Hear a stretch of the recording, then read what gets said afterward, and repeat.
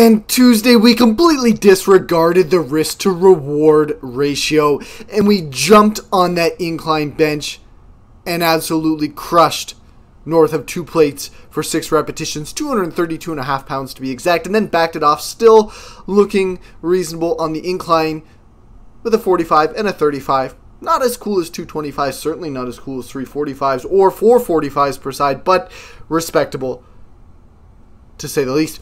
That being said, we did not run into any issues whatsoever, so the risk evidently wasn't as severe as many thought it would be on the incline bench, and we'll continue to run the line on that variation regardless of what the gurus of social media feel about it. Mid-cable rows, some volume work there up to 140 pounds, pretty symmetrical pull, so I'm quite content and feeling that I'm pretty much past that frustrating injury period. Some reverse hyper rope face pulls here before moving into some tricep accessory work. We've got the earthquake bar weebling and wobbling here, 119 pounds on the bar. Wide range here because initially I was going to be working with sets of 20 to 25 repetitions. However, I burned out real fast here. First set barely managed to get 22, which is on the low end of that desired rep range. Then the second set just squeezed out 20 and then dropped to 18 and 16 reps per set respectively. Finished off this upper body training session with the incline Tate presses up to the 25-pound dumbbells now on this. Certainly far from the most I've ever done here, but managing to clear 25 rep sets, and I can confirm that the triceps are consistently tender after this accessory combination. The close grip earthquake bar benches, followed up by the incline Tate presses. It's not the most enjoyable combo I've ever employed, nor is it the most pleasant feeling the morning after.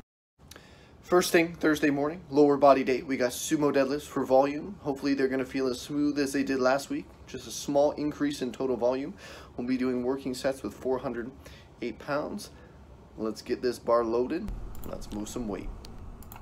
Definitely a good call to roll back the intensity of sumo deadlifts and prioritize volume work, considering that I felt a lot more confident on the bar, physically and mentally, working with 408 pounds for 3 sets of 6 repetitions, maintaining that working weight across all of the top sets. A little bit of form breakdown, certainly, but nothing like I was experiencing when I was prioritizing top-end PRs. That probably wasn't one of my greatest decisions when it comes to programming my training.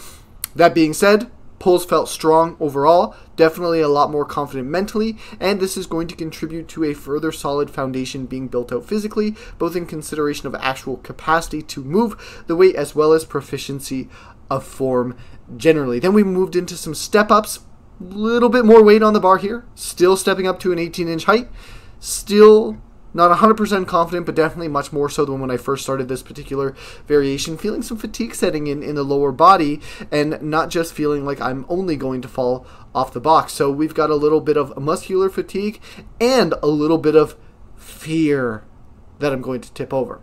Not actually, though. And then we finished off with some sled work here, volume work timed, 50 seconds with 280 pounds for 2 sets.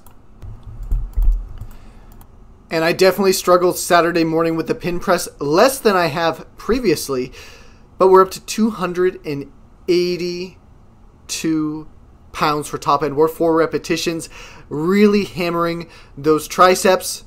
Encouraging to know that I'm closing in quick on north of 300 pounds on this particular pressing variation. Backed it off to 254 pounds for 2 sets of 4 as well. These moved quite smooth comparatively, and then I did a burnout set with 187 pounds for 15 repetitions, and my triceps were absolutely toast. Before moving into some accessory work to prioritize the mid and upper back, we've got one of my favorite variations, the close grip row on the belt squat, 120 pounds for 5 sets of 8 to 10 repetitions.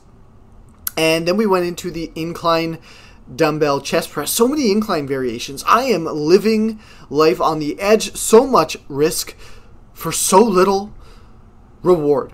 70s in each hand there.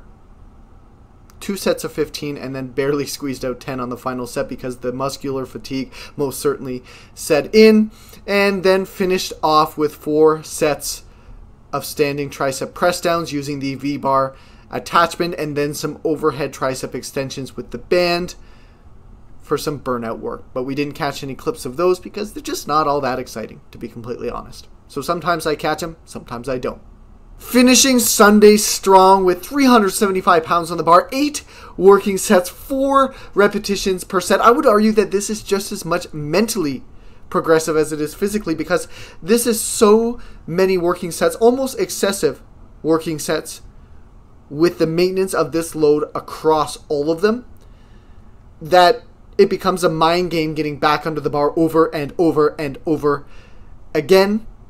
But let me tell you, it really contributes to an increased confidence with those heavier loads on the bar. At least it does for me. Then we moved into a top end set of deficit deadlifts. Ooh, some form breakdown there that I'm not too impressed with. Regardless, 437 pounds for a top end set of 4. The most weight I've ever moved for 4 repetitions on the deficit deadlift variation. So we'll take it. Load management was on point, so I'm not too overly concerned. 20 rep sets here on the reverse hyper, and that is a wrap on the week.